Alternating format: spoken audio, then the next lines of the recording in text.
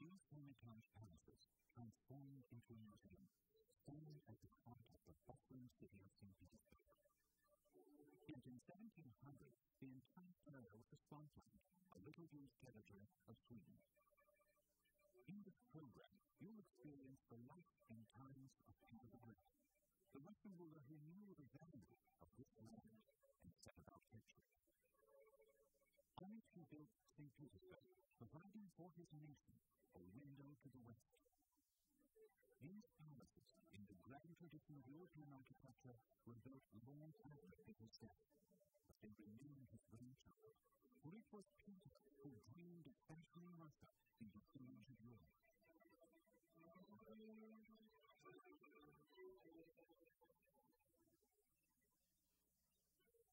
Within the walls of this museum, you will see the engravings and paintings, the machines and models, goblets and coaches that mark the tense and energetic time of Peter.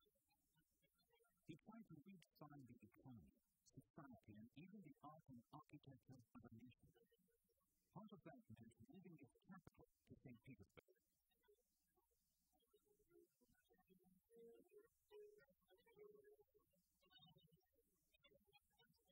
Peter required the nobility and merchant class to move here with all of their material wealth, art, and riches. But Russia was still a primitive nation, immersed in the Byzantine traditions of the Russian Orthodox Church. The fort brought a new mercantile economy and Western technology. But still, strongly entrenched serfdom remained unchanged from medieval times.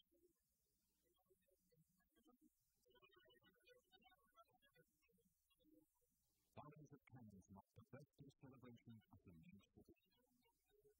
The conquest of the Neva River Delta, on which St. Petersburg is built, was only one campaign of a 21-year war with Sweden, the Northern War, which would last for nearly the entire duration of Peter the Great's reign.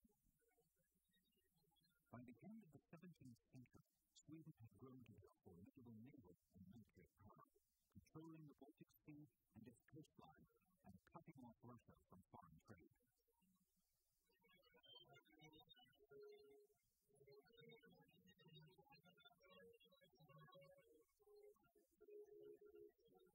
Peter, pictured here, struck first in 1700. The Swedes scattered his army and Peter was defeated, but undeterred. He stepped up ongoing construction of the nation's first naval fleet. This is the Predestination, the first ship of the fleet, equipped with 64 cannons. Peter sailed it up the river to St. Petersburg and victory.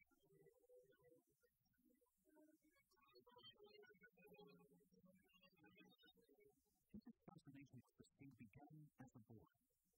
An old English boat was among the things left Peter by his grandfather. In this ship, he learned to sail and navigate. He would later call it the little grandfather of the Russian Navy. This engraving of the Battle of Granite was created to mark the peace treaty ending the Northern War in 1721. Sweden had given up Russia's Baltic Sea coastline along with several islands, including Granite. By this victory, Russia had replaced Sweden as the preeminent power in the Baltic Sea. The Swedish ships with their high masts stand up in silhouette.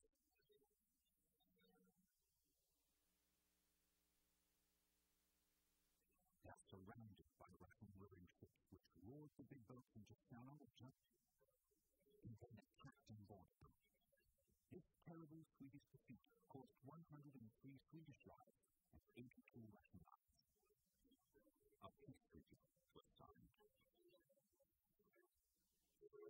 This silver ship was presented to Peter in 1707. This decorative miniature doubled as a goblet.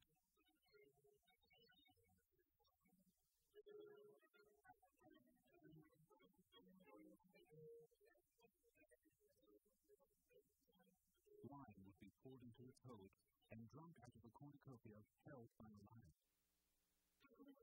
Images of the sea became popular decorations in Peter's time. His horse-drawn coach bears a resemblance to renditions of Neptune's chariot. Could it be it as Peter rode in this royal coach along the embankment and looked at the river Neva, just one from the swings, as he fancied himself riding in Neptune's chariot. Peter would rest his legs on the support, shaped like a pitcher.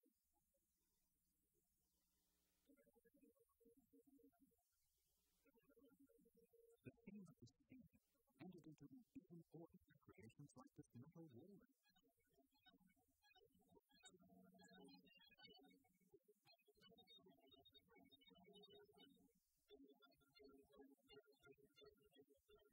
Peter collected paintings of seascapes and ships throughout his life. He was born the fourth child by a second marriage of Tsar Alexis I. His father's first wife barred Peter from the court to guard the throne for her three children, Theodore, Anna, and Sophia. Peter and his mother lived in a suburb of Moscow set aside for foreigners to provide technical assistance to the nation. Eventually, Peter would hand the seascapes he loved in his cannon son, which served not only as the emperor's study, but as a workroom for the men who operated the waves. Unlike many monarchs of his time, Peter himself took a keen interest in the trades. Denied access to a court education, his tutors were foreign tradesmen who taught him about shipbuilding, sailing, the workings of guns and cannons, stonemasonry, and carpentry. Ironically, the intellectual freedom and westernized taste he found in the foreign quarter provided him with a superior education. This is his warm theory. Due to Peter's great height, almost 7 feet, only he could easily reach his upper ground. Defended as a young man by trials of technical skill, Peter would always be fascinated by the creations of machines. This church chandelier, produced in the candy shop, was worked on by Peter himself. It was never actually hung in the church it was intended for. It remained here, close to the craftsman who created it.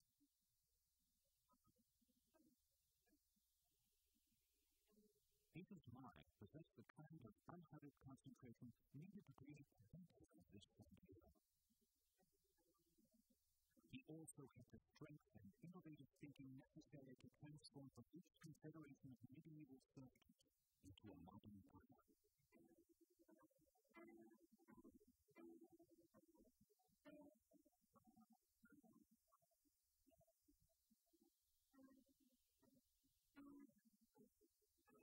A portrait of Peter the Great. Andrei Nazov headed the emperor's countersign. It was he who taught the monarch master of skills. Here in the austere atmosphere of the shop, Peter the Great and his turn put their heads together over the drawings and spun wood on the lathe. Nazov was involved in the creation of this lathe. The machine is a copy lathe, which can reproduce existing reliefs on the surface of new wood.